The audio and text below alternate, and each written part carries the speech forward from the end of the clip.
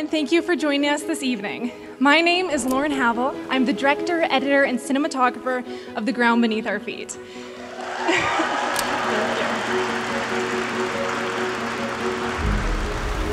The miracle you're about to witness was a little over 2.5 years in the making. I call it a miracle because God did exceedingly abundantly more than we could have ever asked or imagined with our 5 loaves and 2 fish. These past 2 years have been the most challenging, stressful, yet awe-inspiring years of my entire life.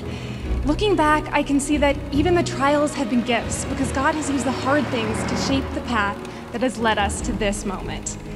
If there's one thing I would like to convey to you tonight, it's this. God doesn't need exceptional people to accomplish his purposes. He's just looking for people who say, "Here I am, Lord, send me." God uses the weak and the broken like myself. He can transform the ordinary into the extraordinary, the frail into the formidable. He will use you too, if you will just ask him.